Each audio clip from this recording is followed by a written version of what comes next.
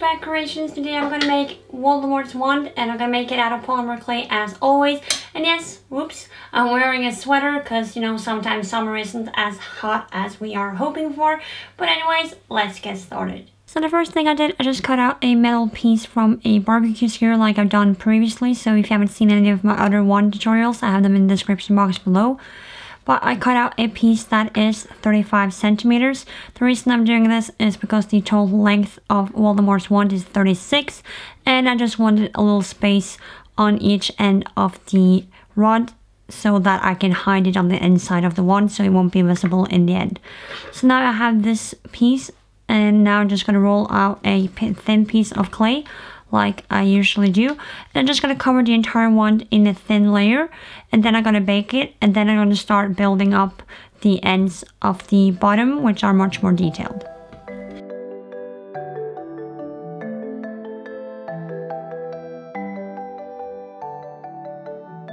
So as you can see, the wand is out of the oven now. I just focused mainly on this area of the wand because now I'm going to continue working on this part here, adding more clay. So what I did after it was finished and cooled down, I just used a little bit of 180 sandpaper and just roughly buffed it a little bit just to give it a little bit more of a coarse grit, just to make it match the texture of the wand, because there is a little bit of texture on this area of the wand, more like different like colorations. But anyways, now I'm just going to start adding on clay from roughly this point, so a little below half point of the length, or roughly halfway. So I rolled out a piece of clay and I'm just going to add that around here roughly, and I'm just going to take off the ends on each side because it goes a little bit downwards at the beginning. It's hard to explain the shape, but hopefully you guys can see it eventually what I want it to look like.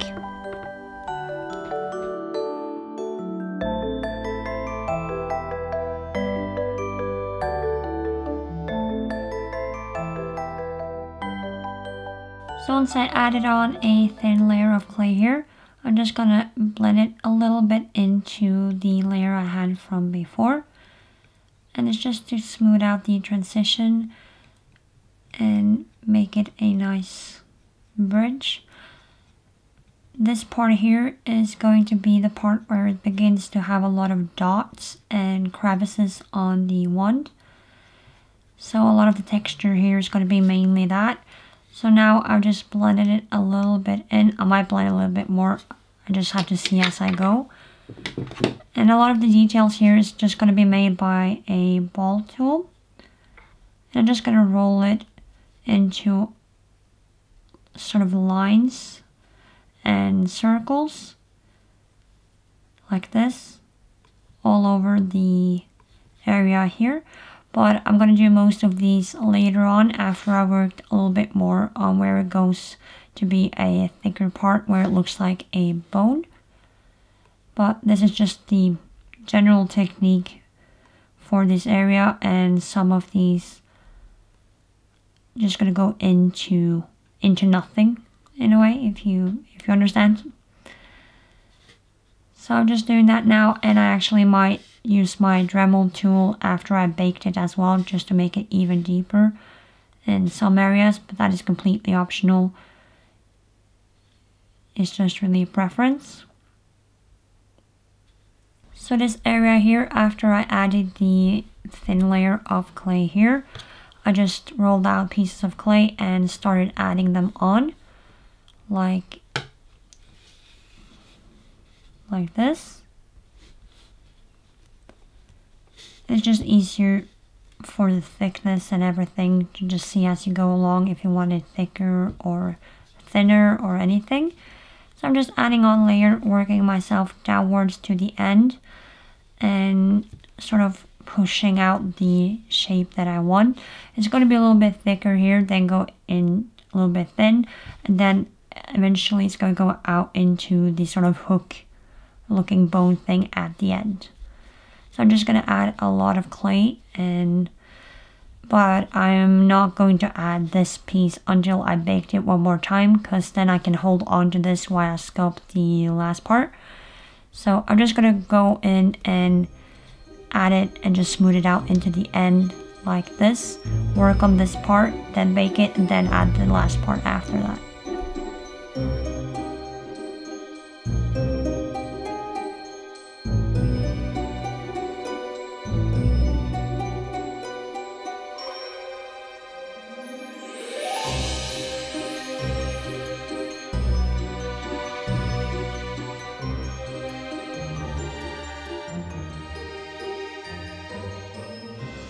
So what I did, I just added the blobs and dots and circles to this area here by just squeezing in a ball tool, one that is a little bit smaller than this one, this size, and just wiggling it about, then dragging my finger over, and additionally in the end just using a flat tool like this blade and just dragging over just to make it look neat.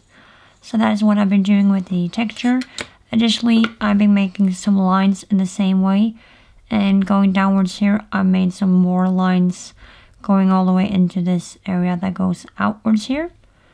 And it's pretty much the same thing, you're just going to vary between dots and lines. And the same goes for the top in this area. I just, like I said earlier, just making lines and dots going into nothing. So back here again, it is a little bit awkward to see on camera, but I really tried to get the shape I saw at some reference pictures.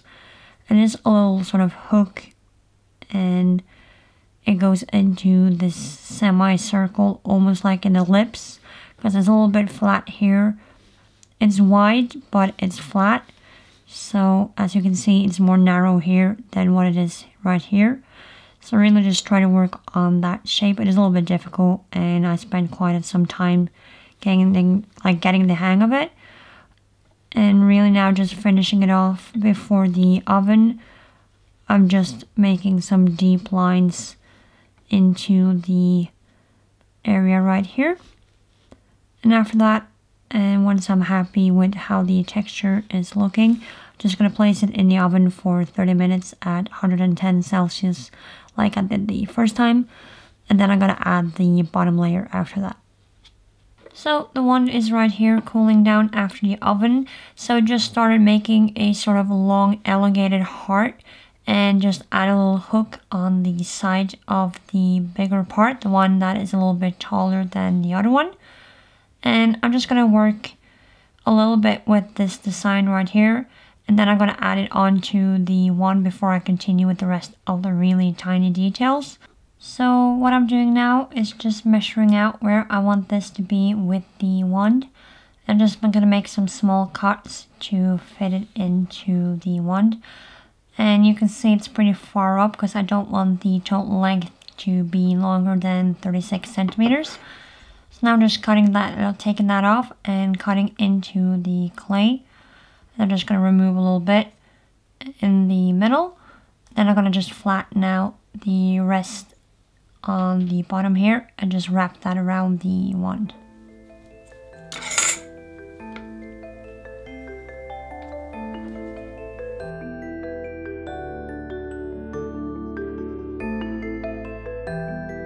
So I've pretty much gotten it on, and as you can see, there isn't much detail left. It's just to figure out the size I wanted before I attached it. So now I'm just going to smooth out all the transitions from this to this area before I'm going to start sculpting the details back on again.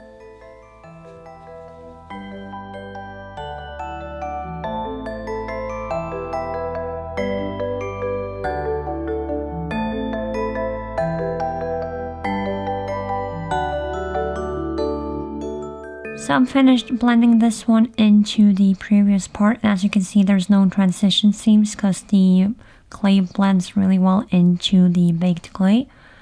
So I've just added a little bit of a bump here that goes into that bow area right here, little arch for the little beak looking part of the bone. So now we're just going to go in and add the details again, and as I said, on this side it's a little bit towards the back, a little indent. It's pretty harsh and it's pretty deep, so I'm just going to work on that and just make sure I don't squish the backside while I do it. On the area here is a little bit of an indent as well, so I'm just going to drag that. And then there are some smaller ones right here in this area. So that is really what I'm going to do now, just work on those little indents. For the backside, the indent is roughly here in the middle. It's really circular at the top and just goes down into a little drop shape when it goes downwards, and it just blends in and just vanishes at the bottom. So something like that. Then there's some rough lines going here.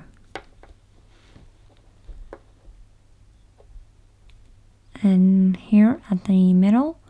And there's a little bit of a line going here. So that is the finished details on the wand. It's going to be a little bit easier to see them once I begin painting after it's been in the oven for another 30 minutes.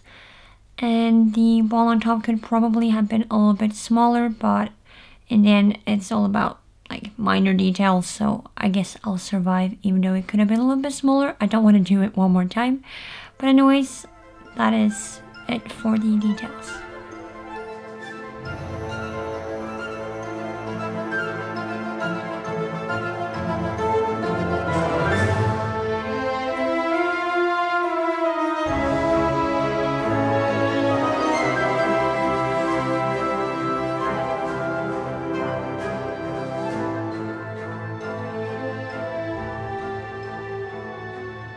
So as you just saw, I just went over the holes with my Dremel. This is completely optional, but I just wanted to just make them a little bit more the way I wanted them to be, but you don't have to do that. Then after that, I just painted with a base coat mixed white, ochre yellow, and brown. And it's a little bit difficult to see, but that is white and that is the mix that I made. So it's far away from white, but it is a light wand anyways. What I'm going to do now is just, I'm going to mix brown and black and have a really light mix, and I'm going to mix in a lot of water as well. And what I'm going to do is I'm going to have a combination of dry brushing and a light wash over the wand. The reason for this is just going to shade up the wand. As you see, this is a little bit too strong still, so I'm just going to mix in more water and just make sure that it isn't too harsh. Okay, so that is better. So what I'll do, I'm just starting with the holes, and I might move down to a smaller brush. Just gonna take my paper here and just dry it afterwards. And you can really just slap it on as well if you want to.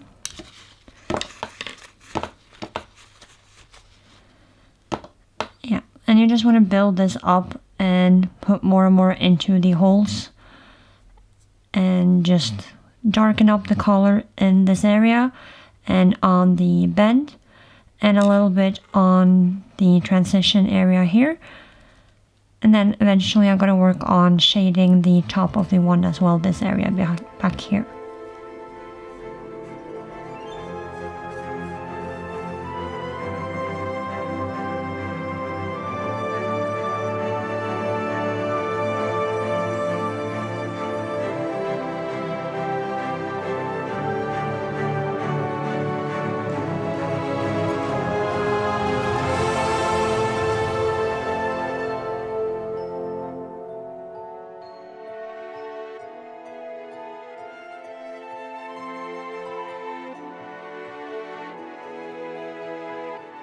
So I've been washing it down with the brown black mix, and now I'm just using a little bit harder concentration of that, and I'm just blobbing that into the holes here, and that is really it for the paint job.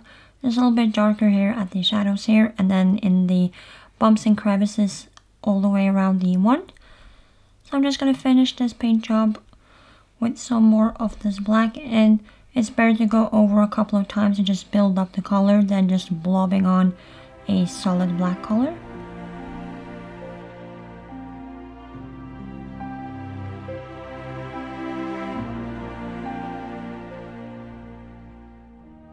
So that is the finished project for today. I hope you guys liked it. Me and Max just want to say a huge thank you to all of our old and new subscribers. We are really appreciative of all the support and love that we are getting from you guys. Right, Max? So that is everything for today. We hope you guys enjoyed, and thank you so much for watching.